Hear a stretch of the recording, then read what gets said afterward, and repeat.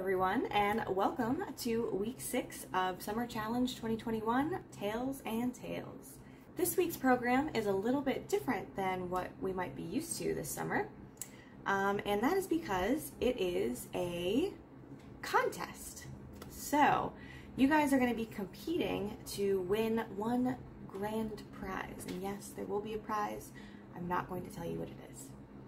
So if you have picked up your grab and go kit for this week, you may have noticed that there are some Rice Krispies in them, and you may be wondering why. Well, I am here to tell you that the contest is a Rice Krispie sculpture contest. Let's go into a little bit more detail of what that means.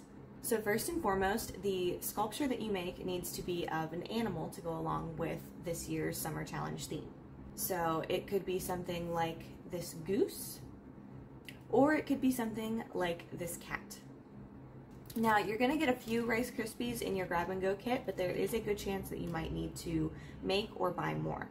If you are looking to add some color to your Rice Krispie sculpture, then I would recommend buying the chocolate Rice Krispies if you're looking for like just a little bit of color variations to do the like tan and brown.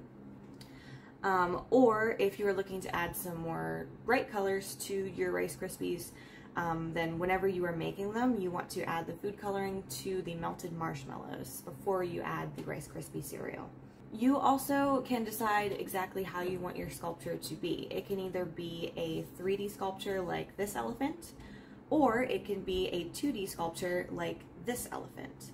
The choice is really up to you based off of how you want to proceed with your sculptures. If you are doing something that is more three-dimensional, that is freestanding, then you are probably going to want to use something other than Rice Krispies to make your shapes. So those types of objects could be styrofoam balls. You could use pipe cleaners or wire to make things such as arms or legs or tails. Anything like that is going to help stabilize your Rice Krispies and make it a little bit easier to shape them.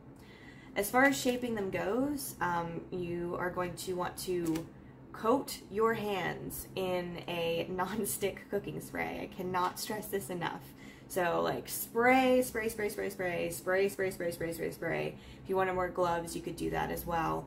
And then whenever you're shaping, the Rice Krispie is not going to stick to your fingers and make it difficult to shape it into whatever you're trying to sculpt. So definitely make sure that you are greasing your hands, and it's going to be a little bit easier to shape your Rice Krispies as they are cooling. So if you're making your own Rice Krispies, I'm going to recommend doing your shaping pretty soon after they are all mixed together. Okay, so you followed all those tips and tricks and you have created your sculpture. How do you enter? Let me tell you. So once your sculpture is finished, you are going to want to take a picture of it and email it to me at tparker@bcfls.org. I will be accepting submissions between Wednesday, July 26th and Wednesday, August 2nd. So that is going to give you guys 7 days to work on your sculptures. On August 3rd, a winner will be chosen by the library staff here. We'll do a vote, and then I will announce the winner that same day on our social media accounts. So make sure you are following our Facebook and Instagram.